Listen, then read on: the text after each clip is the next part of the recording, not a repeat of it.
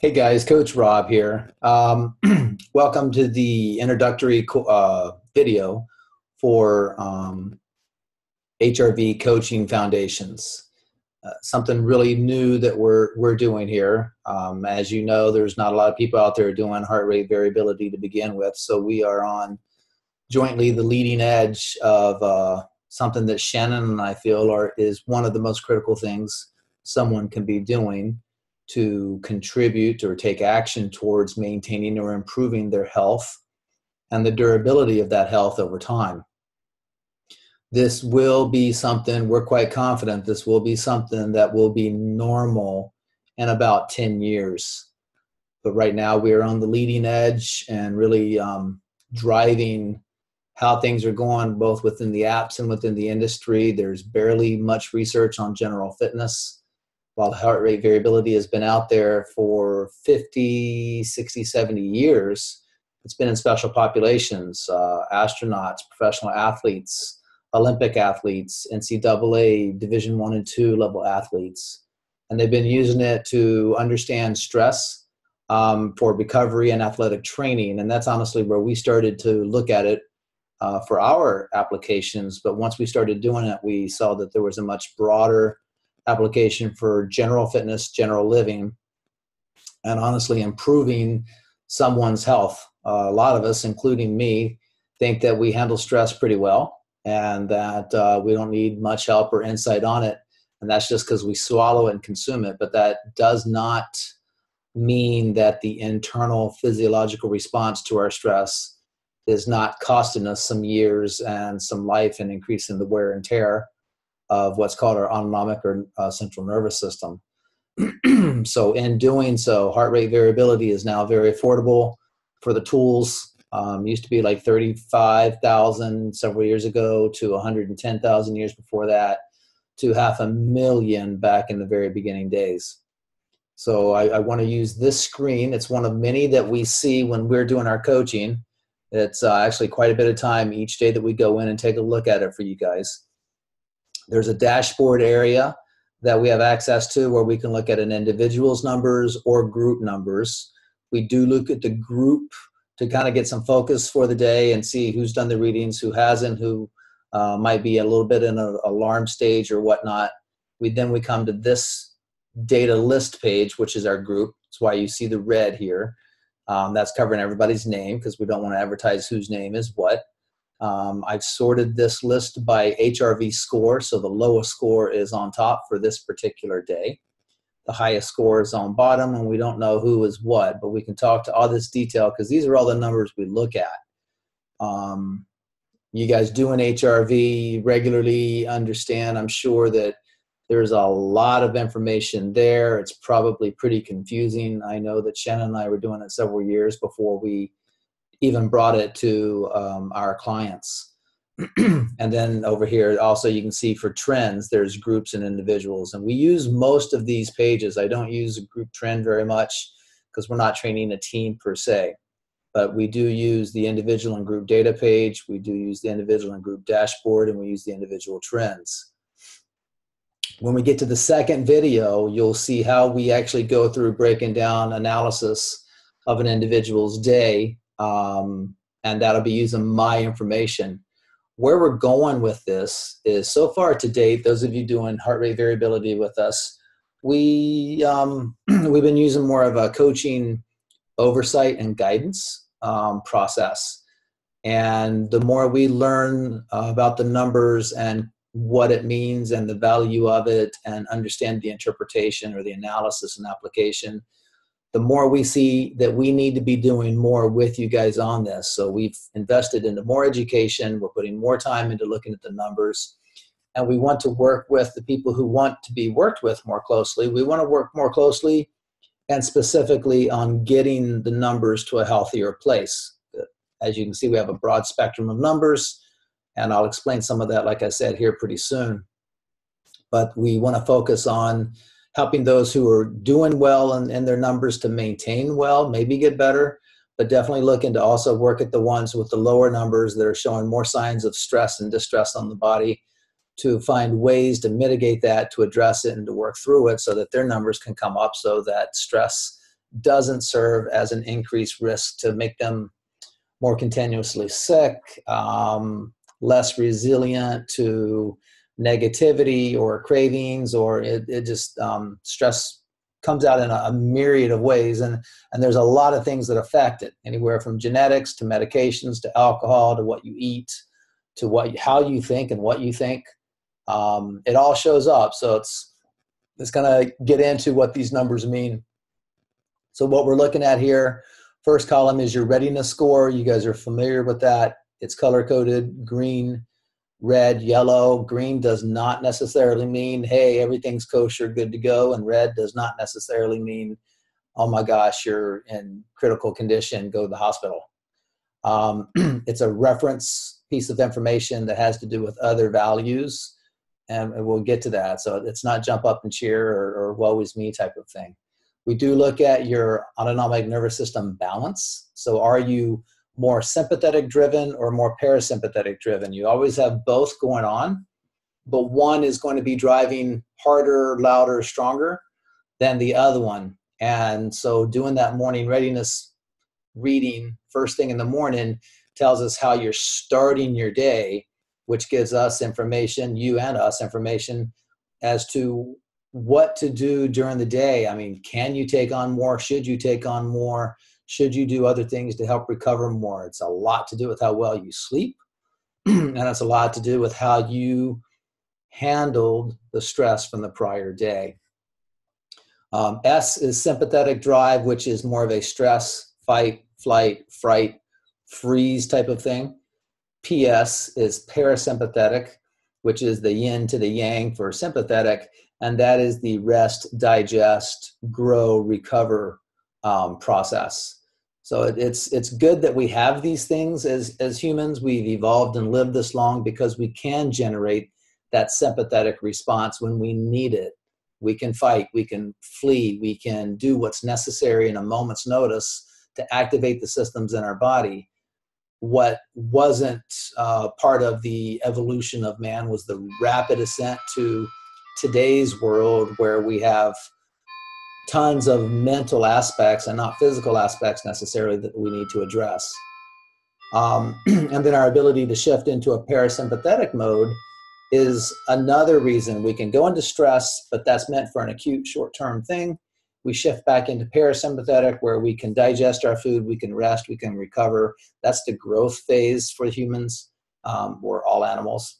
And so we need to be able to do both. So it's neither good nor bad to be in one or the other. It's definitely not good to be sympathetic all the time. It's not good to be parasympathetic all the time. We need to be bouncing between and appropriately. HRV is the heart rate variability. Hopefully everyone by now knows that heart rate variability is not heart rate. So like this person's a 31, that doesn't mean their heart beat 31 times in a minute.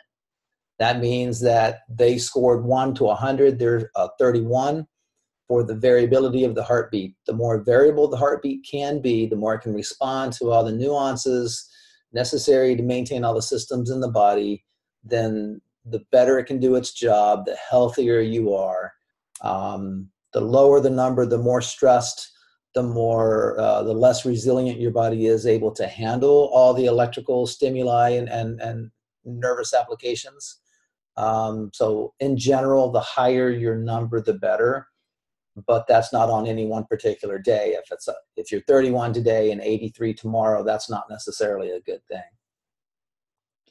A couple of the smaller detailed numbers we look at when we analyze, which there's several of them. There's RMSSD, there's the natural log of that number, or the ln RMSSD. There's an NN50, which is the number of sequential beats that are 50 milliseconds apart. I don't watch that number very much because with the addition of these power numbers, which demand a 4-minute or longer reading, I do 5 minutes now. But with some people doing 2.5 or 3 minutes, some people doing 4, some people doing 5, I think you can guess that the number of beats is determinant on how long you're taking a reading. So what I look at is the PNN50, which is the percent of all the readings taken what's the percentage of readings that are sequential beats that are beyond 50 milliseconds. This does have a pretty standard basis for what is considered healthy and good versus too much stress or unhealthy. Same as the SDNN, which is the standard deviation of those end-to-end or the interbeat intervals. So the standard deviation is a time-based number. These are milliseconds. And again, it's statistics, and I know most people don't like that. I love it. I love math. But the standard deviation in milliseconds is looking at, again, those beat-to-beat intervals that are varying in time, and what is the standard deviation across, the deviation parameters. What is the standard deviation for your beat-to-beat that day? And you can see here we're varying anywhere from, looks like 20 is in the low end, and it goes up through the 50s, the 90s, and then up to 200 even. So it's a pretty wide variant number. We also look at your 7-day average HRV. This is a little bit more weighted average. It's over the last 7 days, so it's not a fixed week. It's the last 7 days cumulatively, what's your total average? And this is one of the numbers that goes in the algorithm of determining whether you're green. Well, green is determined purely whether you're a 7, 8, 9, or 10, then you're green. If you're 4, 5, or 6, you're yellow. If you're 1, 2, or 3, you're red. So apart from that, it determines the severity of the change is what's your 7-day average, what's your today's reading, and then how much are you bouncing back and forth day to day, which is the coefficient of variance, the 7-day HRV CV. CV is coefficient of variance. This is another important number to watch. So your coefficient of variance is how much work is your body having to do day to day to try to bring you back to normal. If you're swinging up and down huge numbers, then this number is going to be higher. If you're pretty tight and you only change a little bit day to day, the number is going to be smaller. And this also has standard numbers for what is healthy and what is unhealthy. So HRV has some standard numbers, SDNN, PNN 50, and the 7-day average. These all have numbers that are pretty well accepted as far as what means what. We're parsing through this information when we're working with your numbers and looking at you. Again, it's having to take in considerations also is, are you under medications? If so, what ones? They all stress the body. What's your diet like? What's your intake for alcohol and water and juices and things like that? Those all affect the body. The stress, the autonomic nervous system. What's your general mindset? Maybe you've got something going on at work or something going on in your relationship, something that's swinging you largely. Well, this is going to show up in this. And these are the things we're looking to work with people over time, because you can't stop stress, and stress isn't a bad thing. Just like going to the gym, that's a stress. You need to lift weights. You need to cycle through different levels. You need to go through stress, but you also need to healthfully work your way through stress. And this is a dashboard insight into looking at that, saying, how well do I do that? If you do it well, that's great. That's reinforcement as to keep doing it, or let's tweak it and get a little bit better at it. But if you're not doing it, and if you're not doing it well and you think you're doing it well, that's a danger. Stress is the #1 all-cause comorbidity driving most of the top diseases. Chronic stress is one of the highest killer things going on. That's a technical term, killer things. We look at your heart rate as well, because that's relative to that stress. Kind of a standard stress response is an elevated heart rate and a decreasing heart rate variability. And they can mean different things at different times, whether heart rate variability is up or down, heart rate is up or down. Those all coincide to communicate something to us as with these other numbers. And then, of course, your weighted average for your heart rate, that gives us a little bit more idea of who you are normally. You might have something that causes your heart rate to go up really high or something one day, but that's a one day anomaly. You're right back down. That weighted average, again, on a 7-day rolling average, gives us a better view of it, like where's somebody here.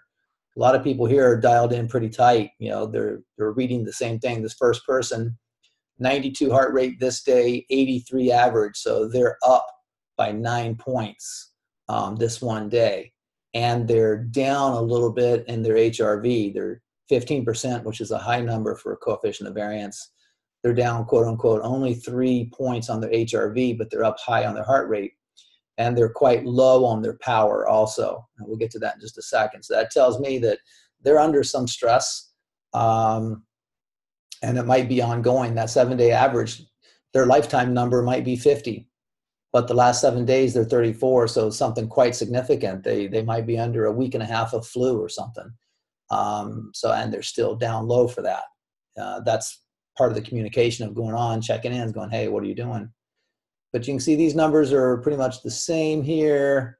This was an open reading that this person did when they came through, so some of the numbers aren't part of that for the morning readiness. You can see right here, this person's had a 7-day average of 75. Today they were 61. So that's actually the other way, the heart rate's lower. There are standards also for a healthy heart rate range. So we are looking to get to that. Total power,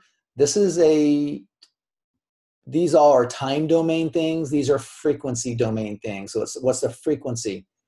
As you might guess, power. The stronger your signal is, the more power you have. That's good. Your power should be a higher number. So the lower numbers or weaker signals means they're less resilient. They're more strongly affected by things because I'm sure you can imagine deadlifting. Someone who is not very strong, who can only deadlift maybe 50 pounds versus someone who can deadlift 100, someone who can deadlift 200, someone who can deadlift 400. The 400-pound deadlift person is a lot stronger, a lot more resilient in their ability to execute physical demands. The person who can only do 50 is not very strong and not going to be able to handle much physical demand. So, you will suffer those consequences as a result. There are standards for what is perceived to be sufficiently strong enough power. And then also anecdotally, I watch it over time to see what people are reading and where they're at and what's going on so that we can come up with realistic numbers for our group. Under total frequency of power, there's a high frequency and a low frequency factor. High frequency correlates to your parasympathetic or your rest and digest part. The low frequency correlates mostly with the sympathetic. So we're looking at those two types of things, and we're looking at the balance of power for your morning readiness, and that's the ratio. A balance of power at 2 or below is preferably where one would be, that shows adequate recovery from the prior day and the ability to move on and accomplish normal tasks. 10 is considered high, out of balance, so that would be something that we watch. Like right here, this person is at 20. This person's at 23 and a half almost. So these are people I would make a note of and go back and look at the next day. And if they're not getting that ratio back down, this is a decent power signal level here. This is getting in the range of pretty weak, especially here.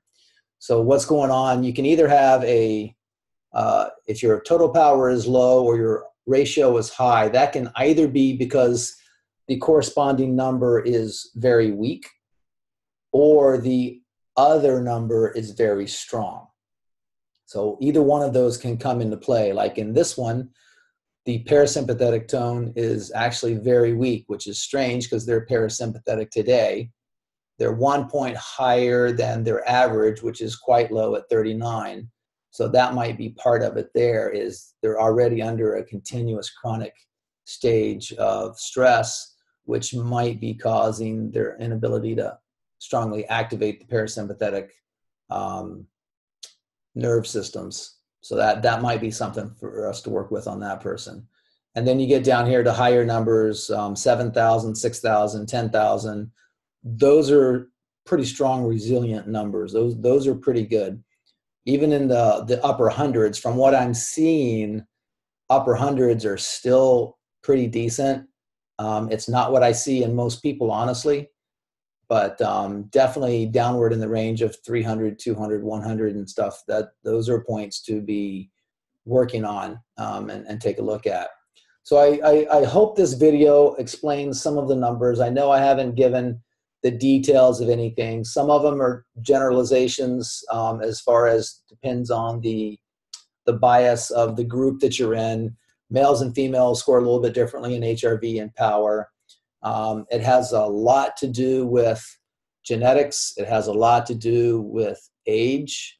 It has more so to do with your training and your diet and your lifestyle. Those are the most significant factors.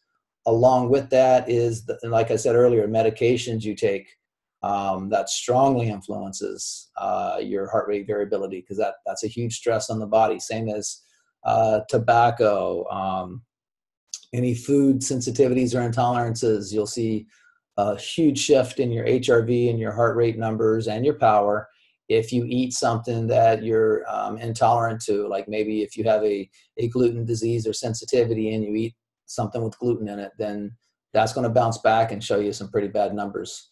So that's really good reasons on all fronts to be tracking your HRV every day.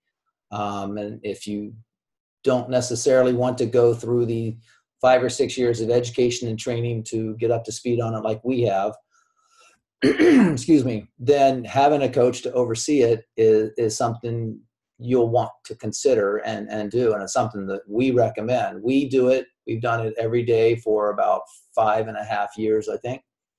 Our family does it. Our daughter does it.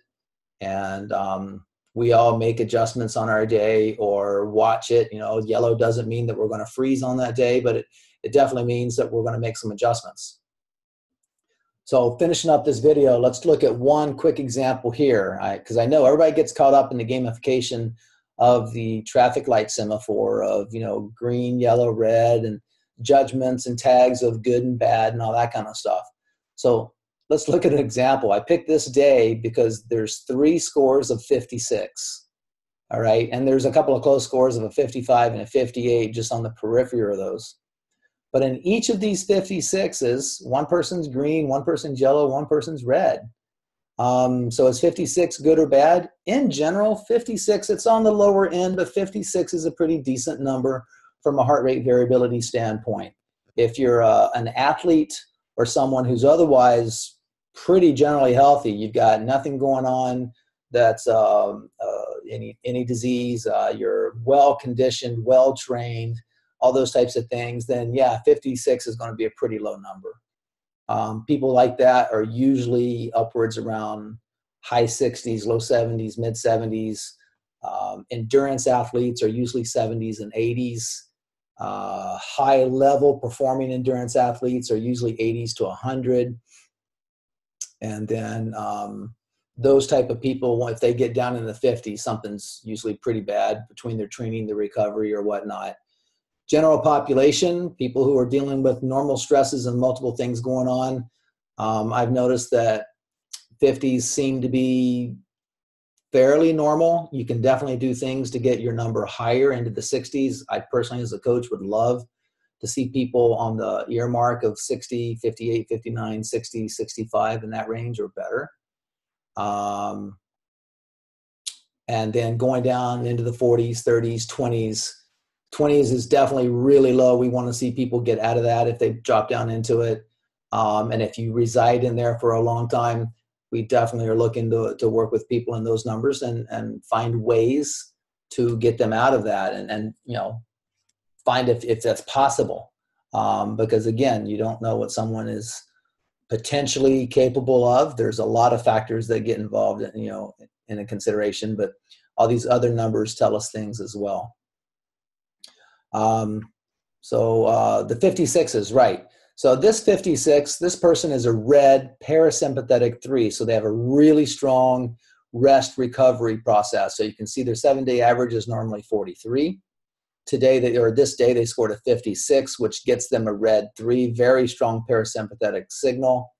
And you can see they're at a 20% coefficient of variance. So they've been bouncing around quite a bit. Their heart rate is lower than it was. So they're coming out of a time probably where they were under high stress, and now they're recovering back up. I'd have to look at their individual trend to verify that, but that's what that seems like. This 56 is a sympathetic yellow 4. So this person is under a pretty strong stress drive. They have been a 67 over the last 7 days. They're now a 56, so that's a pretty big drop. What is that, 11 points? So yeah, that's definitely in my terms of changing more than 10 points, I consider changing more than 10 points to be a red day no matter what. This person almost got a red day. They're at 8.9%, which is in the range in between of 7 and 10. Anything under 7 is clean, good, perfectly fine. I've expanded that for our applications to be 10%, anything over 10%. There's enough variance day to day in your numbers that's adding stress load to the body. That's like doing a lot of heavy deadlifts day after day after day. It wears you down. It becomes defeating and depressing and very difficult. You get exhausted with these high number swings. And then this person is 8 parasympathetic. So they're a little bit higher than their normal recently. They're recently a 54. They're a 56 today, so just a slightly higher. And they're usually dialed in pretty tight at 5.5% variance. They are a somewhat relatively weak power signal. And then something that's a little different is they have a stronger parasympathetic signal than their sympathetic signal. So they've got very low stress tone and a moderate strength relaxation tone, which gives them a less than a 1 ratio. So that's an interesting thing I'm researching and investigating, because it's not often that you're that low. Here's another person who's a 0.5, 0.95. So we have a couple of you guys doing that. So that's a point of interest, and I dig into your charts and look at that when that's going on. But so you can see right there, red, yellow, green isn't necessarily slam dunk celebration or a woe is me party. The numbers are relative to other things. Nothing's happening immediately. But this is what we're looking to do: increase the communication with people's readings, getting you guys to act more readily on the signal, and asking questions when you're not sure what to do. We're in and out of this several times, but that doesn't mean we're checking it right after you got it to where we can signal you. Sometimes we can't send a message until later in the day. So asking questions is a good thing, and continuing on coaching, I think, is a very good thing. Hopefully this explains some of the numbers. When I get into the individual videos that you guys are going to see me doing for me, you'll see what's coming at you. I'm going to be a little bit more direct into how your HRV score fits into the overall healthy, unhealthy, questionable range, and how the rest of your numbers pair in. And then we'll see how that conversation comes about. All right, so thank you. And stay tuned. In a couple of days, you'll see the videos for my analysis coming out. All right, thank you.